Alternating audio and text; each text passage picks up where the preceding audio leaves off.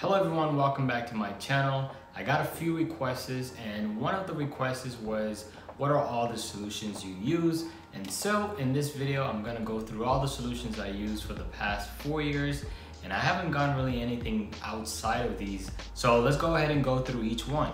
The first one is the saline solution. They come in different ways. Mine just comes in a 5-pack at a time. All you do is just remove one.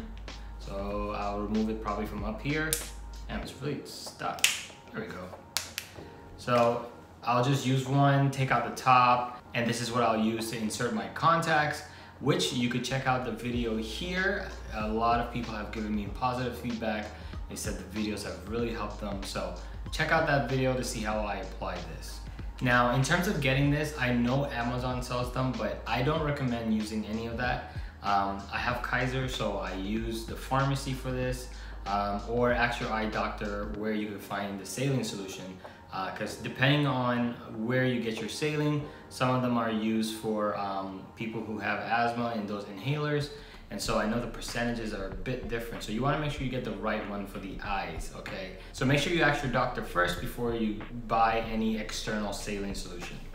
The next solution I use is something like the sensitive eyes. Now, we know that when we're cleaning our contacts, we don't want to be using water because of contamination. So this is your water replacement. The bottle is pretty big. It actually lasts me something like 2 months. It's basically what I use to clean my contacts. So if I take them out, I'll just spray like as if it's water while cleaning. And then what else would I use it for?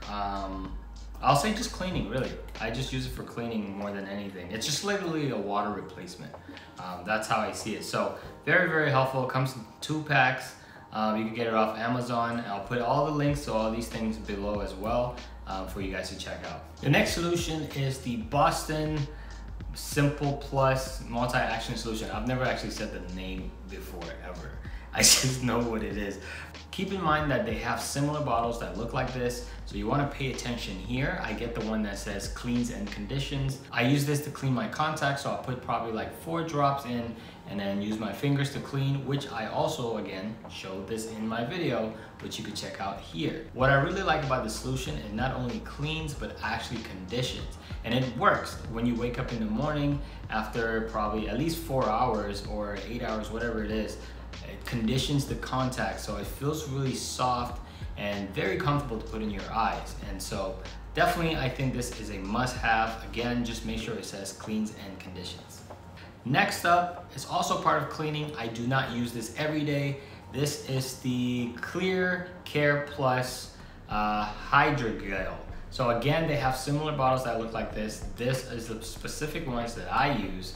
Again, I don't use this every day, but whenever I want a super deep cleaning, because you know, when we're cleaning every day, it's probably not always the best with, you know, the way we clean with this. Maybe we'll miss a spot, maybe we're tired at night. So essentially, once in a while, maybe once a week, I would love a super deep cleaning just to make sure, you know, there's no like lingering missing spots or dirty places on my lenses, and this would do just that. So you can kind of see this as like a regular car wash, and then this is like detailing, like literally. I don't know if that sounds cheesy, but hopefully that helps you understand what this does. And so what you'll just do is put your contacts in these cases right here. So you put one there and then the other one right here.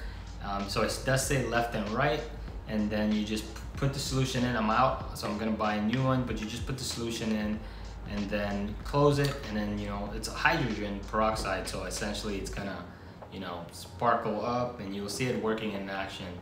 Keep in mind that when you do this, do not take it out of the case. I think it even says you need to have it for at least 6 hours. So once it goes in this case, do not take it unless 6 hours has passed by. So obviously that means you should probably do this overnight. If you have less than 6 hours, it's more likely gonna burn your eyes, so be careful with that. And I'll say the same for this. I believe it's 4 hours for this. Yeah, so there it is. Soak lenses for at least 4 hours overnight before wearing. So yeah, this one is about 4 hours and this is about 6 hours. So 2 hours apart, but yeah, just do it at nighttime. If you're getting a lot of value from this video, guys, I'm trying to reach 1,000 followers. Please make sure you hit the like button, subscribe, and let's keep going. when it comes to daily drops, whenever I feel like something's in my eye or in my contacts are not comfortable, I'll use one of these. So they're both made by the same company called Blink. This one is the dry contacts. And so why I like using this is because it moisturizes. Like, it actually really works really well whenever you feel like your eyes are dry. And I'll put something like this. Well, this, although same company, but it does something a little different. It not only moisturizes, but it also removes lens buildup. So if I feel like my contacts might still be dirty in my eye, maybe after cleaning, and I just want like a really nice windshield wiper, you know, clean, if I may say, then I'll use this. But if I just feel like my eyes are dry, then I'll use this. Now the cool thing is they essentially do the same thing. This one kind of just does both. It moisturizes and cleans, but this one just moisturizes. So you might wonder, why not just buy this? Well, this is doing kind of two things, whereas this specializes in just moisturizing, and I really feel like this moisturizes better than this. So that's why I still use both.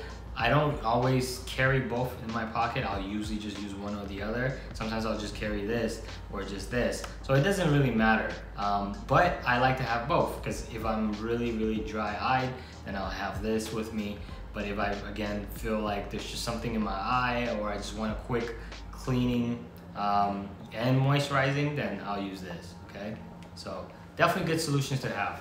Last and not least, I don't use this so much anymore. I'm still in front of a lot of computer screens and a glare and all that stuff, but I fixed a lot of those things that caused me to have a lot of dry eyes.